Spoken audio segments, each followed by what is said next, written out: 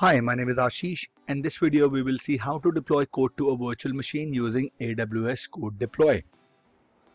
Do not forget to visit the Azure Cloud Chef channel on the YouTube and hit the subscribe button and also hit the bell icon so that you will be notified as and when I deploy the new video. Thank you. So let me just quickly log on to the Amazon console and take it from there. I am inside the Amazon console. First of all, you will have to, if you want to create a new key pair that you will use in deploying, accessing your virtual machine and then deploying the code. So you will have to go to the services and click on code deploy.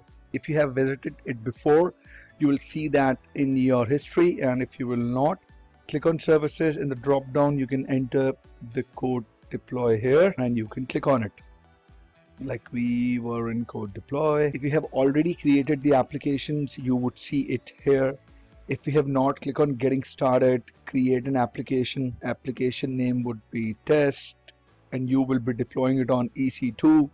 You can deploy it on AWS Lambda, you can deploy it on Amazon ECS, but for this lab, let's click on EC2, create an application. Right, before we proceed, you would have that virtual machine up and running before to deploy that code. So if you don't have it, you can create a virtual machine.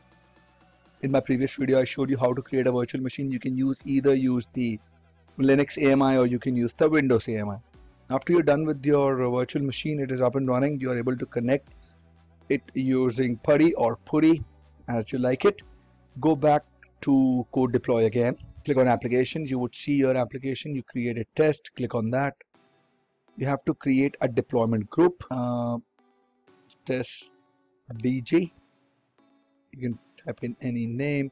You would have to have the service role, which would have the code deploy permission that grants AWS code deploy access to the target instance. You would have to create a service role before and give the necessary permissions so that it can have the permissions to, it can grant the AWS code deploy permissions to deploy the code on the EC2 instances.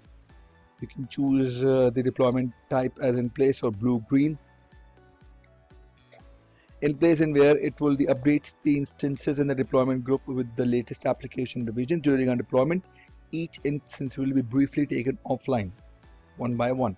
In the blue-green deployment, what it does, it replaces the instances in the deployment group with the new instances and deploys the latest application revision to them.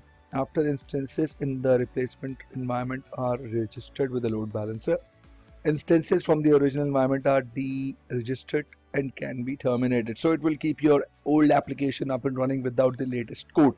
But this will have to take your instance offline one by one while it will be deploying a new code onto the instances. So you would say Amazon EC2 instances. You can add a tag, you can add a tag group. And that's how you would have the importance of creating a tag. When you will be creating an EC2 instances, it will be picked up here. Deployment settings, as you choose, you would have to have the application load balancer or you would have the classic. If you don't want it, uncheck it.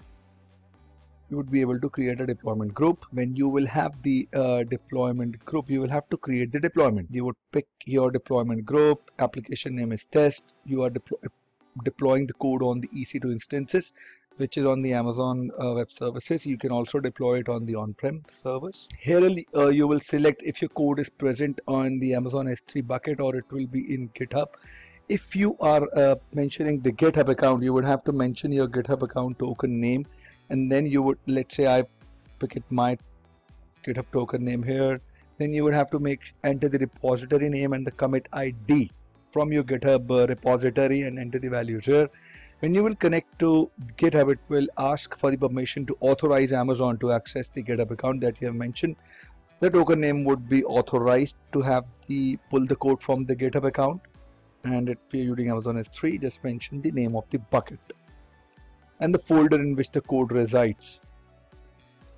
These are some advanced settings that you can use if you want to deployment group override, you want to have the additional deployment behavior settings, you want to roll back the configuration, and after that you will create the deployment. Then you can deploy the code using the code deploy onto your EC2 instances.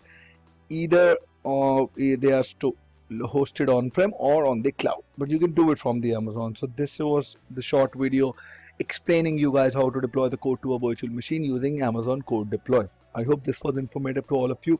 Please do not forget to subscribe to this channel. If you have any feedbacks, please mention them in the comment section. I'll see you in the next video. Till then, have a good day ahead. Bye bye.